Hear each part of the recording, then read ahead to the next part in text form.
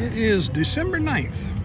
We have a beautiful day out here. I'm in the parking lot between the courthouse and the Veterans Park, and most of these vehicles are part of the car show. And some of them are more obviously show vehicles than others.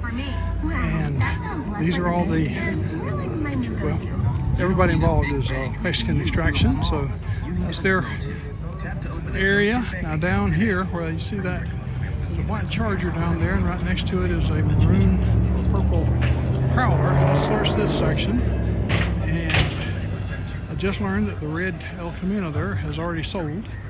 1929 record here, not wanting for sale, but it's a good-looking vehicle. This is my 70 Chevelle. That's the 71 Willis pickup that's going to be carrying our banner in the parade here in a few hours. And this one, I'm not sure what this one is, but anyway, it's a good-looking black car.